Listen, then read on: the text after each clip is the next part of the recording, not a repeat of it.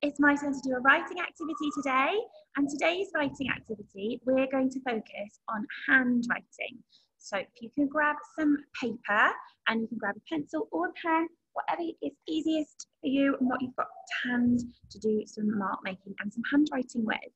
Okay, I'm going to share my screen whilst you grab the bits and bobs that you need.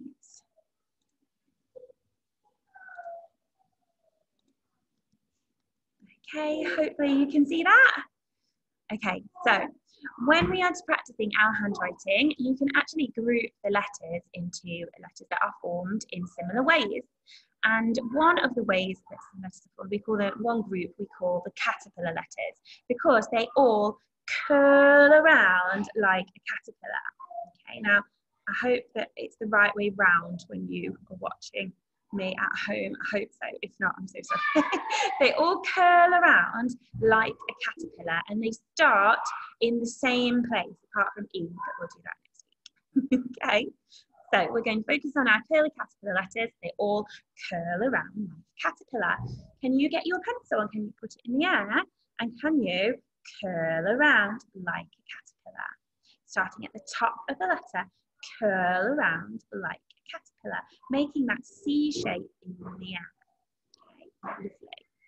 Now, before we just get ready to write, I just want to show you some different pencil grips. Now you can see children hold their pencils in lots of different ways, and there's actually a progression. So when you're little, you normally hold your pen like this in your palm or grasp, and then slowly as children get older, their pencil grip changes until it comes into this tripod grip. Okay, I don't know if you can see my tripod grip there. So I've pinched it with my two pinching fingers, pinched the pencil. The pencil is resting in the bed of my thumb, and then my other fingers are curved round, and this one is providing a lot of support as well. Okay, so whatever pencil grip your child uses is fine, but we are moving them with every piece of writing that we do, slowly moving them towards this tripod grip.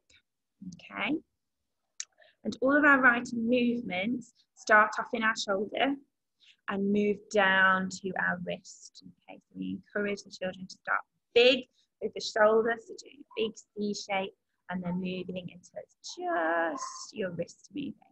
Okay, that's quite tricky.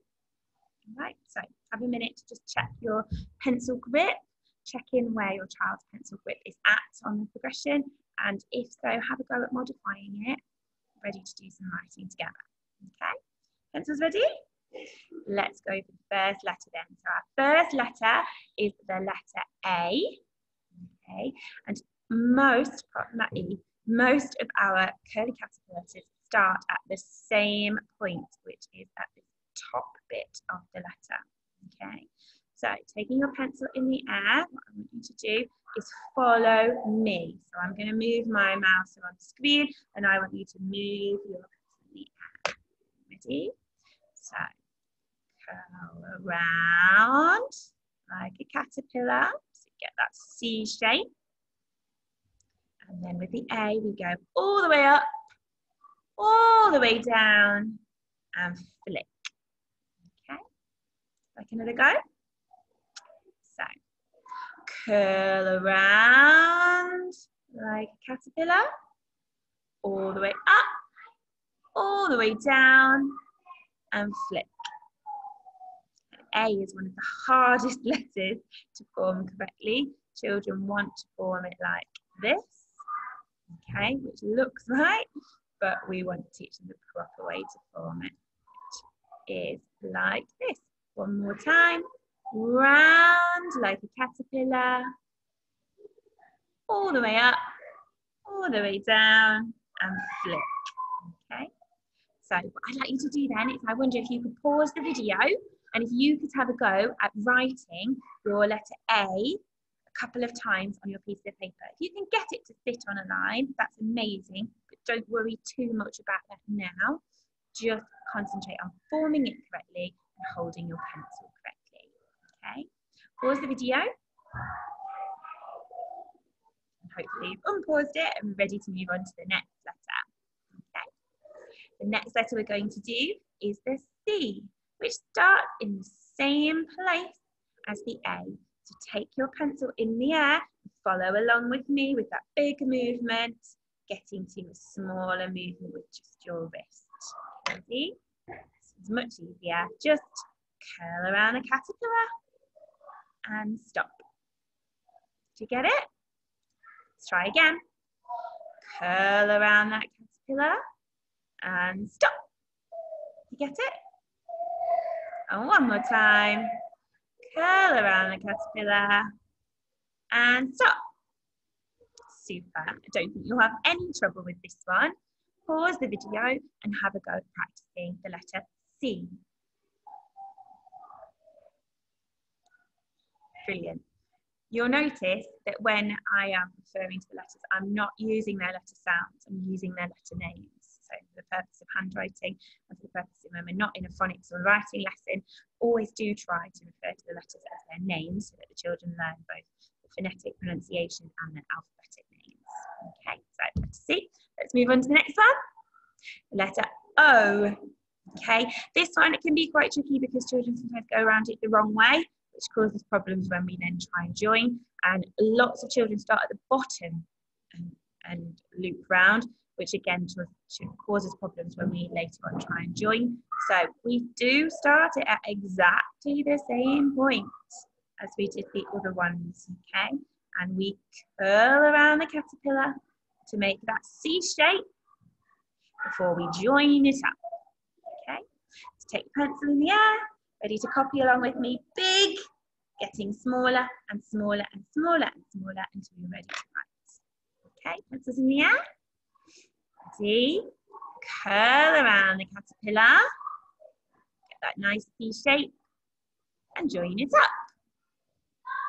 And again, curl around the caterpillar, get that C shape and join it up. And one more time, curl around the caterpillar, your C shape and join it up. Got it? Perfect. Pause the video then and you have a turn of writing your letter O. Got it? Ready then? Let's move on to the next letter. The next letter is the letter D. Funny thing about the letter D is that actually it's exactly the same as the letter A. You just go up more. Literally exactly the same.